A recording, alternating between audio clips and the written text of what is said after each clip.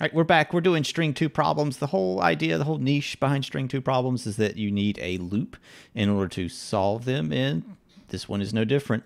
I'm looking at XYZ there. It says return true if the given string contains an appearance of XYZ, where the XYZ is not directly preceded by a period. So XYZ counts. There is an XYZ in the thing in front of it. It's not a period, but XYZ, this one does not count because there is a period preceding it, right? So here we have XYZ, the character in front of it is a C, that's good. We have XYZ, the character in front of it is a period, that's bad. We have XYZ, and there is no character in front of it, so that's good. Okay, this one's going to be a little tricky, and I'll show you just a quick and easy way to do that one, but we basically, the moment that we find our situation, we can just return a true or false value. So there's no variables to create in advance, right? We've seen problems where I've needed to make an empty string because we were returning a string. We've seen problems where I've had to create integers, counter variables, to keep track of occurrences, and we don't need to do that either because we're returning a Boolean, not an integer. So I'm actually ready to start looping. Right? I'm going to create my for loop. And again, I like to start standard. I'm going to go ahead and make an adjustment here, however. This little special case is potentially a problem because my whole idea is that I'm going to cut a 3-character substring and ask, is it equal to XYZ? I'm then going to check the character in front of it. Notice that's a problem. That's only a problem when we are at index 0. So instead of doing this loop, starting at index 0, I'm going to start at index 1.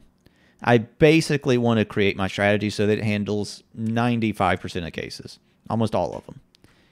Okay, and then we'll just handle this one separately. I'll show you something cheeky that you can do.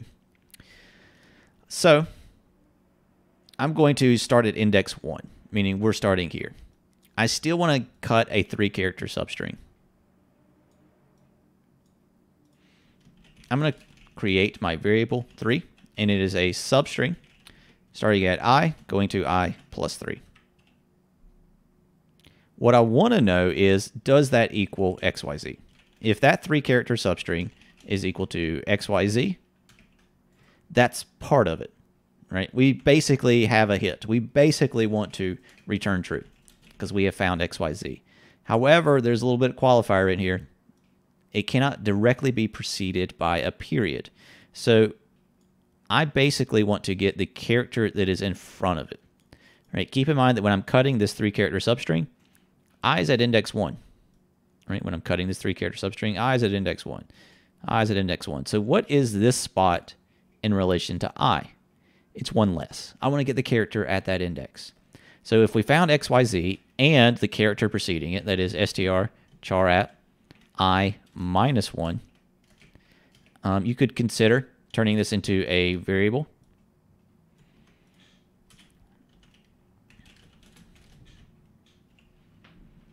I would leave maybe a comment here. This is the preceding. So I'm getting a 3-character substring. I'm getting the preceding character. I'm going to ask, is that 3-character substring equal to XYZ? And is the preceding character not equal to a period? Notice that I'm using equals to compare these two strings. Notice that I'm using the not equals relational operator to compare these two characters. Right? Double quotes, that's a string literal. Single quotes, that's a char literal. I'm comparing character to character. So if I find XYZ and the preceding character is not a period, we return true. We found it. If I manage to go through the entire string, and this never happens, we're going to return false. Now, we're going to have problems. There's a lot more red in there than what I want. One that should be obvious from what we've been doing is I'm looking at 3-character substrings. That's okay when we're got 3 characters left. When there's only 2 characters left, it's a problem. So I need to stop a little bit early. The way that we've been doing that, the best way to handle it, in my opinion, the easiest change that you can make is just stopping your loop early. Right? I'm going to hit go. We're going to get a lot more green. And we only have these two test cases that are incorrect. Let's take a look at what's going on there. Here's the value coming in here. Here's the value that's coming in here. What is true about both of those? Well, the XYZ is at the very beginning, right? That is the kind of special case that we're not handling. Our loop handles everything else, right? We're starting at index 1. We're cutting a 3-character substring. We're getting the preceding character and finding our matches. So these are the only ones that I'm getting wrong. It's when XYZ is at the beginning. There is a quick and easy way we can check to see, is XYZ at the beginning?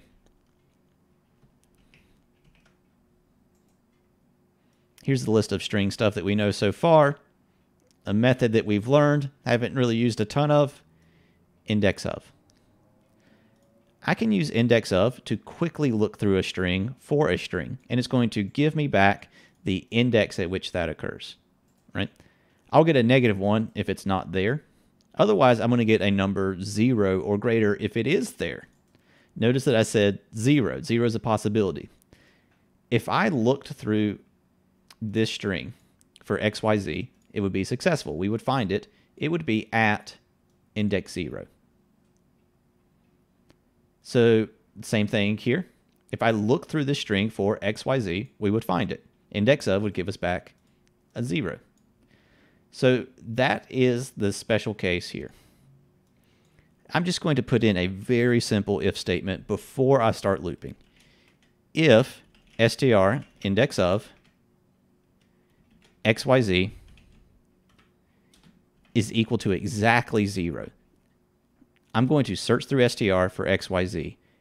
And if I get back exactly a 0, that means we found it and it's at the very beginning. I'm going to stop. I'm going to piece out of the method. I'm going to return true. So if this happens, we return true and do none of this. That's good because I don't have to worry about testing for it. I'm going to hit the go button and you see we get it all correct.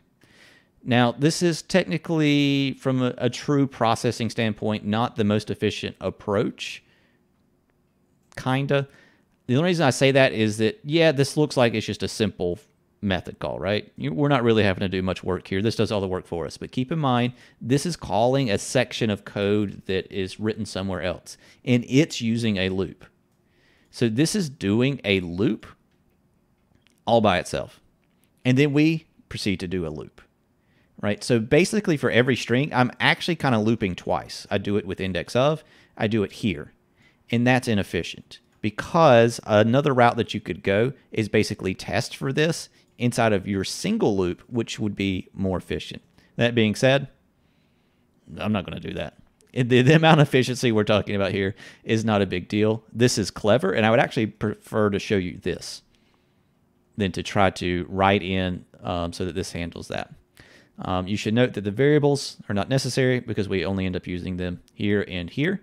But they arguably make it cleaner because you would have to do this and you would have to do this in order to get rid of the variables. But by doing so, we could get rid of braces and you end up with a solution that looks like this.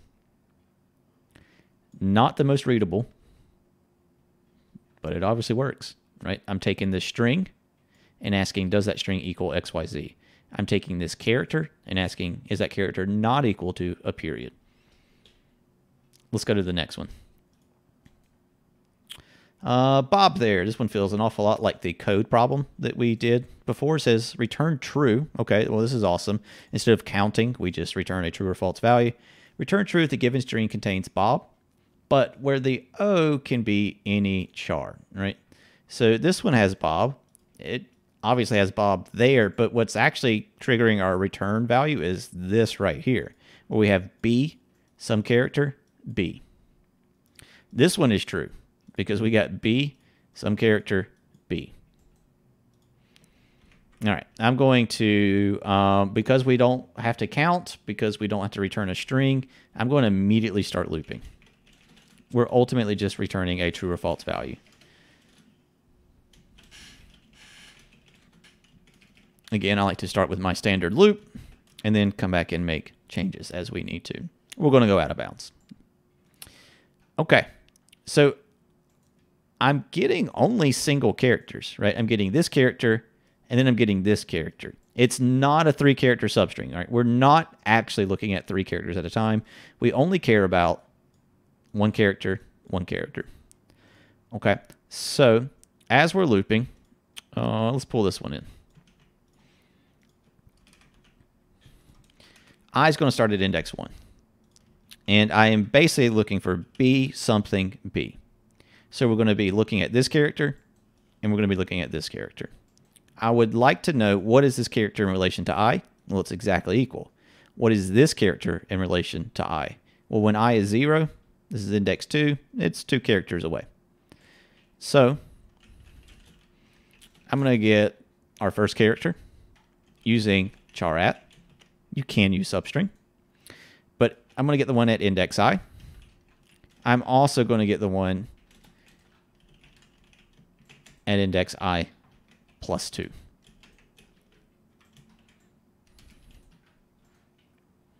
If this character is a B and this character is a B, I have found our string. Right? Notice that I'm actually skipping the character at I plus 1. We're skipping this character. If ch1 is equal to a B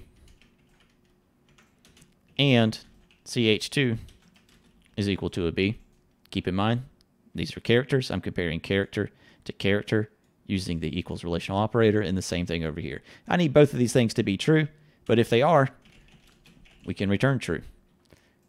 Otherwise, I return false. So we're looping, we're looping, we're looping.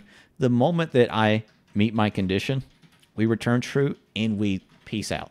We leave the entire method, not just the loop, the entire method, we leave it. Okay, so I basically am looking for it, and the moment that I find it, I stop looking. I found it. If I manage to go through the entire string and we're still here, we never hit this return statement, that means we didn't find it. So we return a false value. I'm going to hit my go button. You see our index out of bounds. We are getting some right, some wrong, looking like a Christmas tree over here. It's because we're getting an index out of bounds. I'm okay when there's 3 characters left. I'm not okay when there's only 2 characters left. I need to stop a little bit earlier. I'm going to throw in a -2, and that'll fix my index out of bounds. And you see we're getting them all correct. Not a lot of ways to improve this one. You could get rid of the variables. By getting rid of the variables, you can get rid of the braces. Even though it looks like there are 2 statements inside this for loop, there's only one. This is not in the for loop, it's in the if statement. This if statement is in the for loop, and that is the only statement that is there. So I'm going to hit the go, and you see that we're still getting them all correct. Oh, this is how I would solve this one. Nothing to add. Let's go to the next one. XY balance. All right, this one is super confusing, and I'm going to cheat a little bit. We'll say that a string is XY balance if for all the X chars in the string, there exists a Y char somewhere later in the string. So XXY is balanced, but XYX is not. One Y can balance multiple X's. Return true if the given string is XY balanced. What this is saying is if you have an X, there needs to be a Y later. If you have any number of X's, there should be a Y later. I might even hit this go button to see if we can, hold on, watch this. Return false. All right, let's get some more test cases over here because what's shown is not great, right? This one is balanced. There's an X, but there's a Y later. This one is not balanced because there's an X and there's no Y after it. This one is not balanced because while there is a Y, it doesn't appear after the X. Okay. So, but what they don't show you is that, you know, this one is balanced. We see a true value is what's expected. Even though there's multiple X's, the Y comes later. That's why it's balanced. This one is balanced because there are no X's at all. Okay, so it gets tricky. Now, this is supposed to be done with a loop. It is a mess with a loop. It's not how we do it. It's not how we're going to do it. I'm going to cheat a little bit. In some ways, what I care about is the index at which these elements occur. Right? That should be screaming index of to you. We care about the index. We care about where this stuff occurs. The problem is if I use index of on, let's take a look at this one. If I use index of on X, I'm going to get this one. Okay. If I use index of on X, I'm going to get this one. Why is that a problem? Because like I can use index of to get the X, I can use index of to get the Y, but I'm going to get these two, and it's going to seem like the X comes before the Y based on those index of values. That's sneaky because there's an X that comes a little bit later. So I care about the index, but not from this direction. I actually care about the last index. Right? I accidentally showed you last index of as a potential method. It functions the exact same way as index of. In fact, we'll tack it on here. Last index of takes in a string, returns an int. Last index of can take in also a char and return an int. It is the same thing, except instead of doing its search from the left-hand side, it's going to do the search from the right-hand side. We're going to find the last occurrence instead of the first. That is a big deal for this particular test case. Why? If I do index of, looking for X, I'm going to get this one. If I do last index of, I'm going to get this one. If I do index of on Y, I'm going to get this. If I do last index of on Y, I'm going to get this. So last index of searches from this end, finding the last occurrence. Let's get those positions. I'm going to create integer X, which actually represents the index at which X occurs. We're going to look through str using last index of, searching for X. You can do X as a char. You can do X as a string. Doesn't matter. This method is overloaded. I like doing a char when it is, in fact, a char. I'm going to look for Y. Again, this is the last index at which these two things occur. I'm saving them into variables, right? So when I refer to X, it is in particular the last index at which X occurred. I am okay as long as this index is greater than this one, right? So let's take this as an example. If I do last index of, we're going to start our search from the right-hand side going this way. We would find this index. That's index 2. So on this example, that would have a value of 2. If I search for Y, that is index 5. And this is a true case. Why? Well, simply put, Y is greater than X. Okay. Here, I'm going to search for X. I would get the exact same index 2. I would search for Y. I would get a -1. That's a problem because my X is greater than my Y. Here, if I do last index of, I'll get a 0 for Y. That one's easy. And I would get a 3 for X.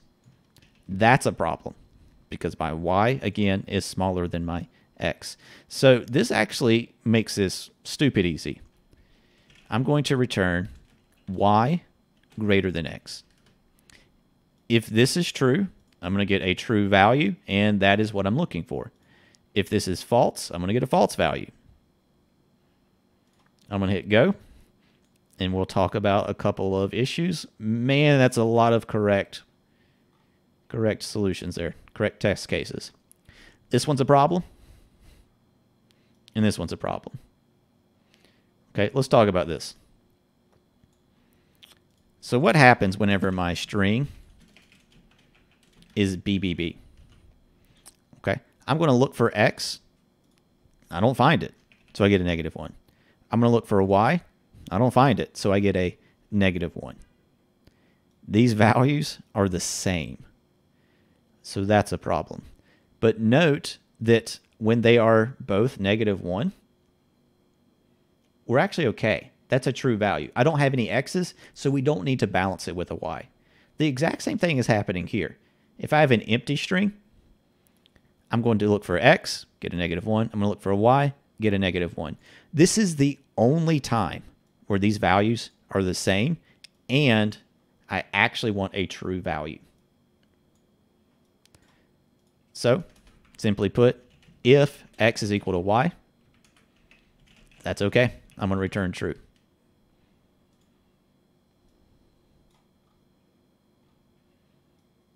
And there is our correct solution. This feels like cheating. You don't want to see the loop solution.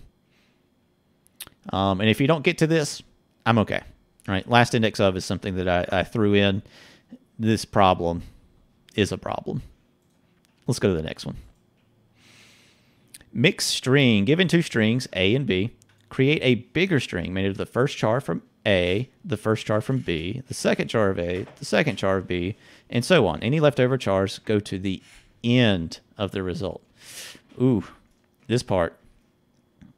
Okay, so it is possible for our strings to be of different lengths, right? This is kind of the first problem that we're seeing in the String-2 section that is giving us two strings, A and B.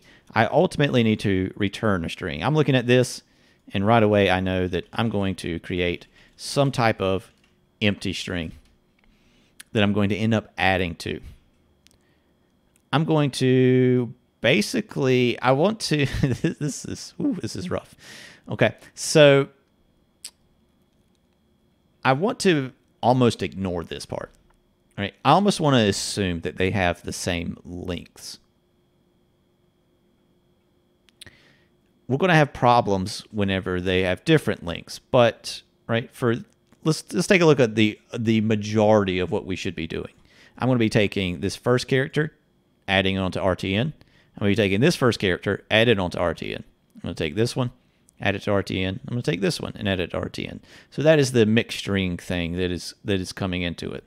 If the strings had the same length, I could just easily say, as long as I is less than one of them, assuming they have the same length,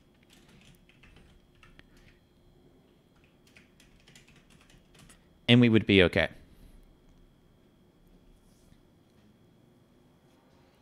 This is obviously a problem, not necessarily here, but if A had a little bit of a longer length, right? Let's switch this to B just for a moment, and we'll see exactly why this is a problem. Well, the length of this string is 2. The length of this string is 5. I'm going to end up pulling characters from A, right? I'm going to take the character from A at the current index. I'm going to take the character from B at the current index. This is a problem whenever they have different lengths, because I could potentially get an index out of bounds, right? In this example, A is shorter, but I'm basing my loop on B. Okay, one idea is we'll just loop through like all of A and then loop through all of B, but we're having to mix them, so that's not the case. What I recommend is let's find out which one is shorter.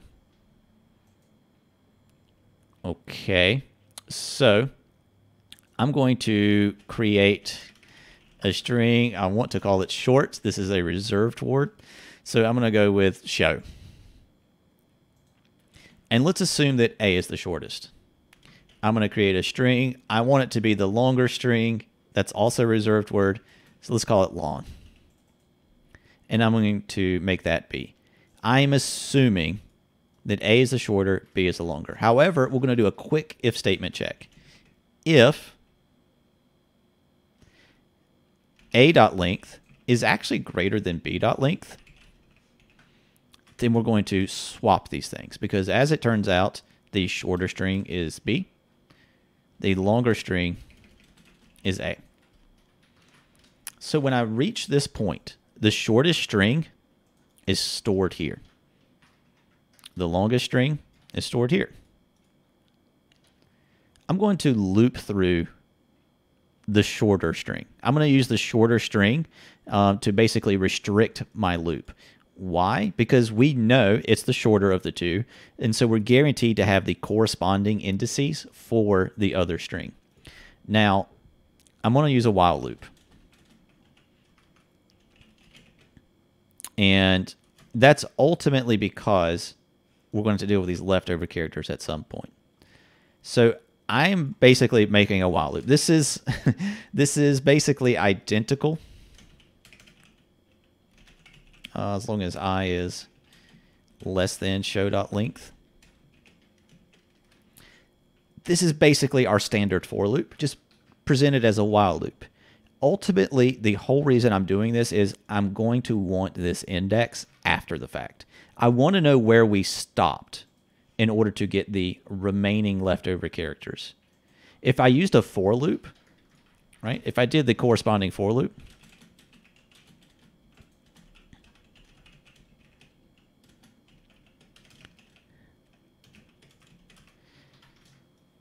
this while loop, this for loop are functionally the exact same thing, with the only exception being after this for loop is over, I doesn't exist. After this while loop is over, I still exist because it was declared before. Okay, so I'm going to get rid of the for loop. I ultimately want to know, where did we stop?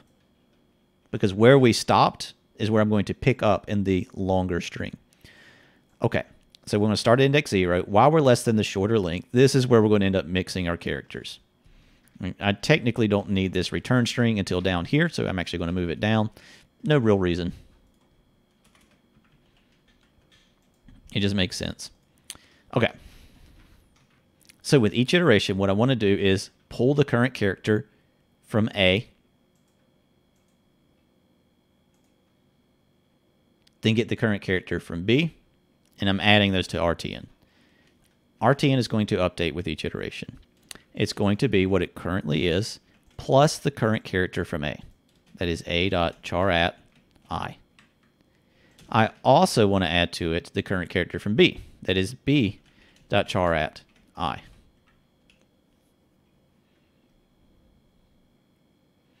Okay, so it's interesting because I'm dealing with shortest and longest, and even here I'm basing it off shortest.length, but I'm pulling the characters from A and B. And the reason I'm doing that instead of pulling it from short and long is because the order here, they actually care in our output, right? The order is the one from A, then the one from B, the one from A, the one from B, the one from A, the one from B. So that's why I'm doing that here. And shortest and longest is not necessarily AB. It started out as AB, but it could have swapped. So to keep it consistent with the output that they want, I'm pulling from A, I'm pulling from B. After our loop is over, RTN is going to be basically a mix of all of the letters. So I'm going to return RTN. We'll get a lot of our test cases right. I wouldn't say a lot. But notice just here we got the same lengths, right? ABC, XYZ, and we have the mix going on. We're okay. Let's take a look at another one we got right. Cool, cool, cool, cool. This one's just A and B. We mix those properly. So the ones that we're getting wrong, the mix is happening pretty well, right? This is the letter from A. This is the letter from B. This is the letter from A. This is the letter from B. The only thing that we're missing is the leftover chars, right? In this case, B is longer. These three need to be tacked on to the end.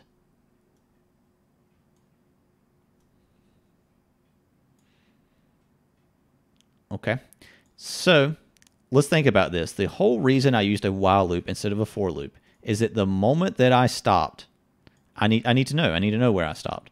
Let's actually maybe trace it using hi in there. Right? So let's say that A is high. Let's say that B is there. I'm going to assume that A is the shortest and that B is the longest. I'm going to ask, is A actually longer than B? This is false, so we skip this. What this means is that this is still intact. Our shortest is A, our longest is B. Okay, we create our return string. It's got nothing in it. We create I. It's at index 0. I'm going to ask, is I is 0 less than the shortest dot length? Shortest was this one. That has a length of 2. That's true. Okay. I'm going to update RTN.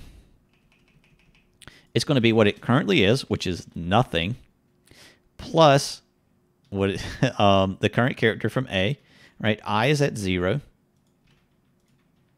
So the current character from A is an H. So we're going to tack on an H. We're going to get the current character from B. I is still a 0. That's this T.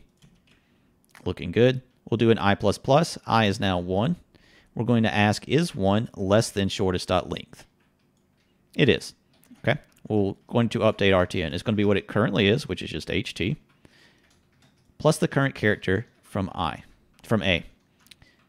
I is currently a 1, so we're going to get the element at index 1, which happens to be an I. We'll tack that on.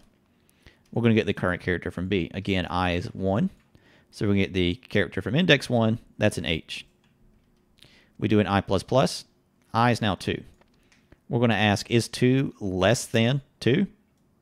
That's false. We would exit the loop. Notice that I still exists. Right? This is what I have so far in RTN. And I, at this point, is a 2. Right? That was the last thing it was whenever our loop ended. Okay, why is that important? This is effectively where I stopped.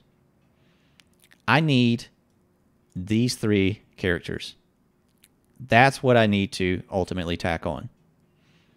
In theory, in this example, it's coming from B, right? So in theory, I'm pulling those 3 characters from B.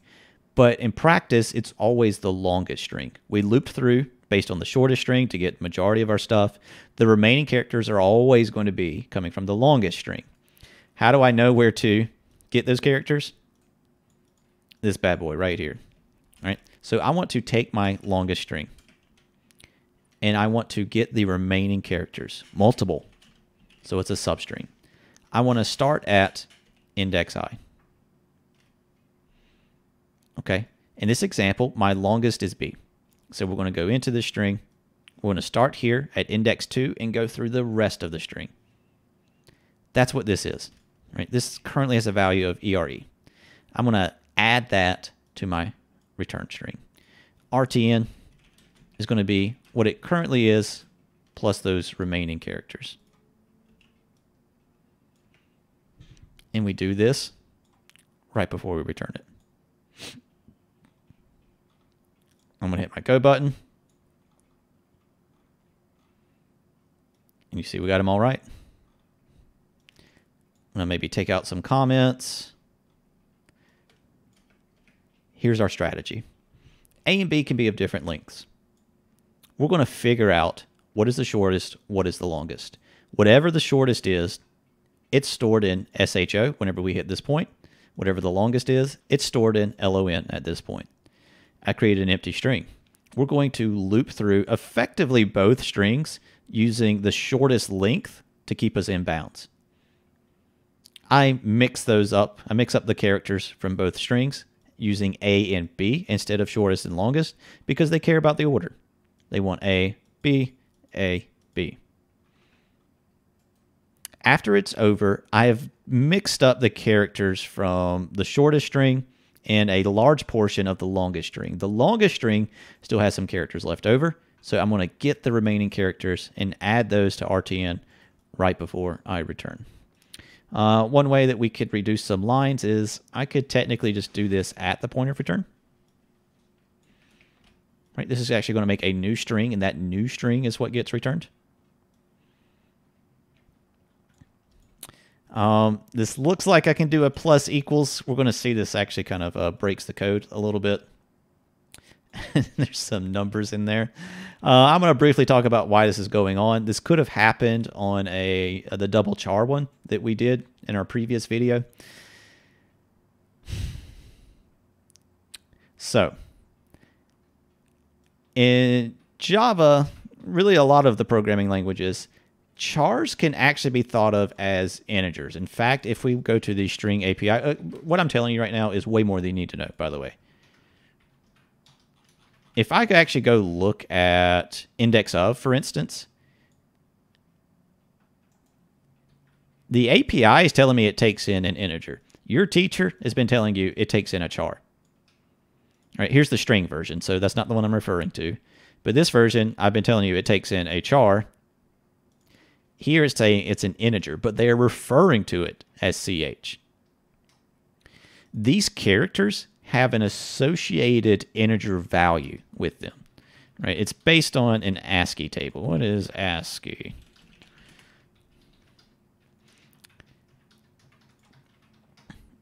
Images is a risky click. So basically, I actually want maybe something like this.